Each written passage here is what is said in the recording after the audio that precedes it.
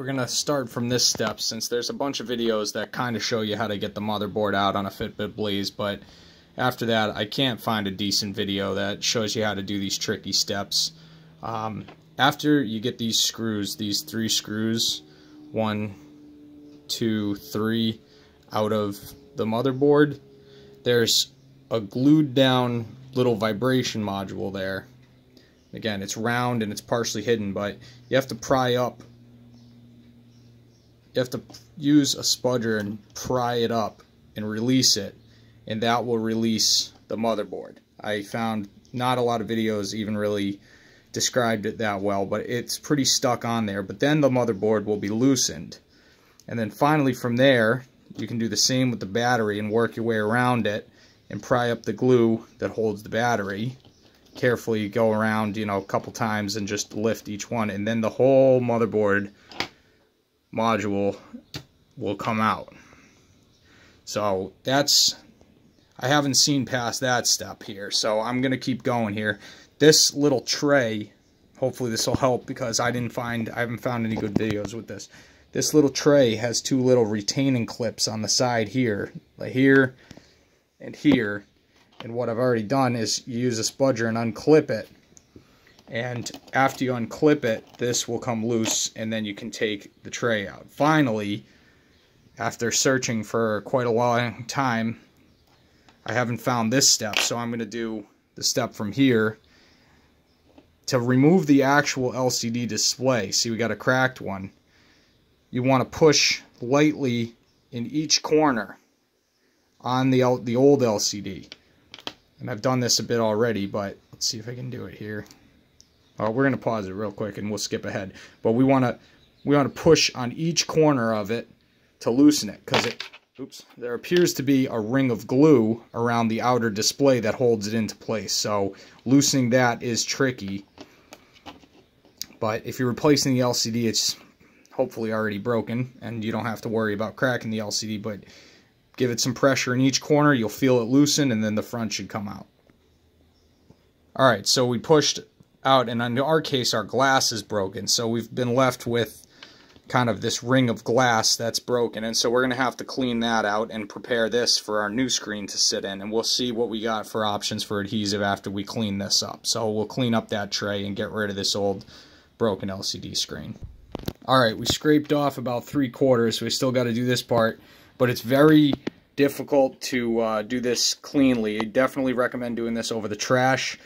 Little pieces of glass will fly everywhere. Recommend eye protection. Like I said, this is the pretty strong adhesive they have around the whole ring here, and we'll do something about that after. I'm going to get the rest of this glass off of this side, and we'll go from there. Alright, here's where we lucked out. As we started taking out that last bit of glass, the adhesive started coming up. So here, if we can go, if we can have the adhesive kind of stay together. I don't know if I can do it one-handed. See how the adhesive comes up in a strip like that? If you can do that and get as much of the adhesive off in one piece, you can really clean that surface and make sure that it's ready for the replacement. We're going to see what we can do to stick it down, but I'm going to try to pull this adhesive off in one strip around it as much as I can. Alright, so here we go with a pretty clean frame here. I scraped off most of it. It occurred to me while I was doing it that adhesive probably doubles as a waterproof seal. So we're going to make sure that we run new adhesive around there and a nice bead all around it so our new LCD sits in there. While you're doing this, it's very important to keep that little ribbon cable for the side button protected. Careful not, as you're scraping, careful to not snap it down or break it off or anything. I'm not really sure how to replace this, but I'm going to do a little more work to clean up this frame. I'm going to get some rubbing alcohol and a Q-tip and run it around it a couple times, try and dissolve any remainder of that adhesive seal that was there. Okay, Q-tip dipped in rubbing alcohol was pretty good in getting in that crack in there and getting any remaining residue of it out. So what we're going to do now is we're going to attempt to reinstall the new LCD screen after we add a small layer of adhesive. Alright, so you want to have one continuous bead of adhesive. I use this all-purpose GO2 gel, so it's not watery like that crazy glue. It's a nice gel, and so I made a small bead around the whole inner frame there, and so the goal is to basically get some sort of a seal, and it's probably not going to be as waterproof as it was before, so we're going to do our best to try to get it in place there, and we got to make sure the orientation of this frame is right before we put our new screen in. Alright, so you want to make sure the 2 buttons are on the right, because it sits on the watch face like this on your wrist, so the 2 buttons are on the right. So when you have the 2 buttons on the right, we want to make sure our hands are clean when we're touching the LCD. But then this would go like this with the logo at the bottom and the 2 buttons. One thing you want to do is on the new screen, fold these down just a little bit. You want to, don't bend them too much, but they flex a little bit. Flex them down just a little bit so that you don't get them in the adhesive. Alright, so we laid the new screen in there, and we'll clean up any adhesive. It's best not to touch the screen, especially if you've had adhesive, so you can use a spudger and just gently just touch it. Just gently tap it in the corners and maybe a little in the middle. Try and get it to sit in there nice and solid. Try and let it set a little bit, and you can use small cloth or something to clean up any of the excess adhesive. Alright, so as you're working in the new screen and getting it to sit properly and letting that adhesive mount set, if you're pushing it in and any adhesive comes out, you can use the tip of a spudger and kind of run it along and kind of get that gel out of there. Or the Q-tip doesn't work well because it's got little fibers and it will stick in the glue. So you can use maybe a little piece of toilet paper, especially if you can wet it with a little bit of rubbing alcohol, and try and just go right around the edge and take off any of the excess adhesive, and it'll clean it up. Alright, so once you get the majority of it cleaned up and it's sitting in there pretty solidly, you can let it dry. It's a good time to clean your hands. I ended up using the tip of a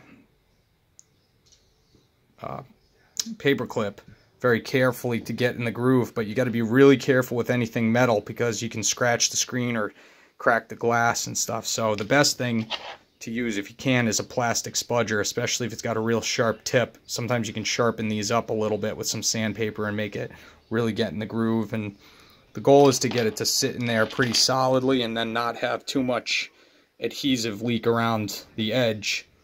And again, you want to make sure your orientation is right, that your 2 buttons are on the right side.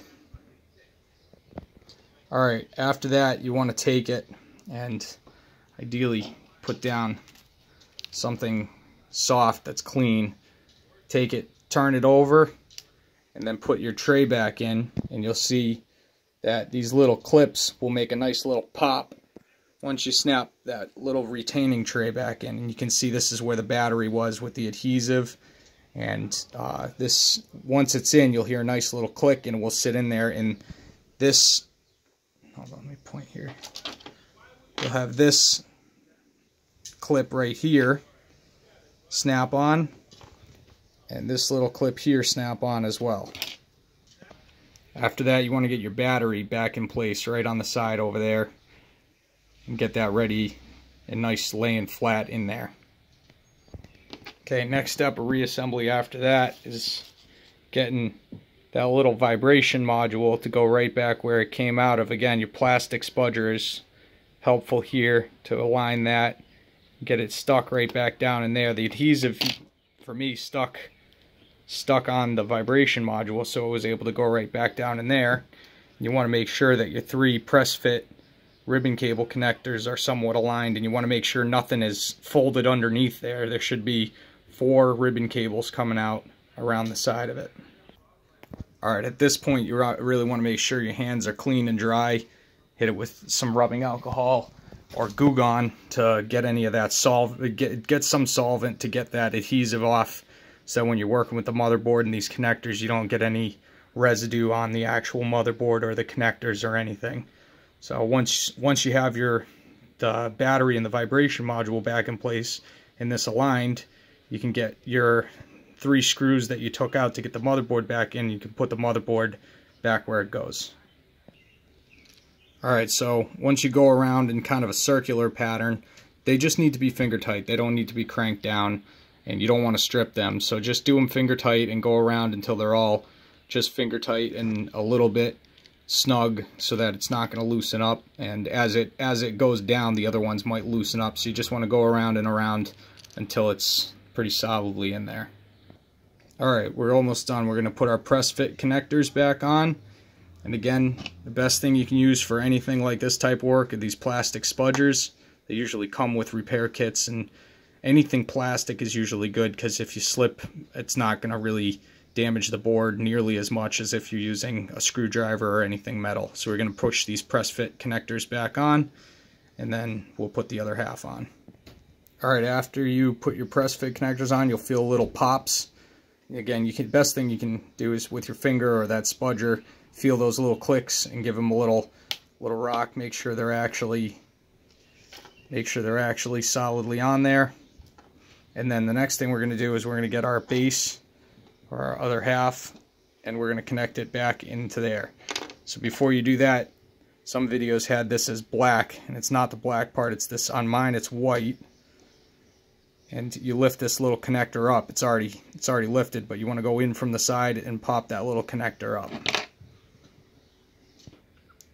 Alright, this part was a little difficult. You want to wiggle, you want to get that connector started underneath that black part and wiggle it back and forth and work it as far in as it'll go, hopefully with your fingers. I didn't use tweezers because I was worried about crimping it or breaking any of the connections. So once you wiggle it back and forth, you want to use your spudger and flip that little white, in my case white clip, back down to hopefully lock it into place, and then you can put the back on.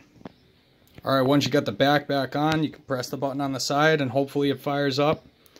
And now we finally have a completed process from going from this type of LCD back to something that appears to be functional. Let's see.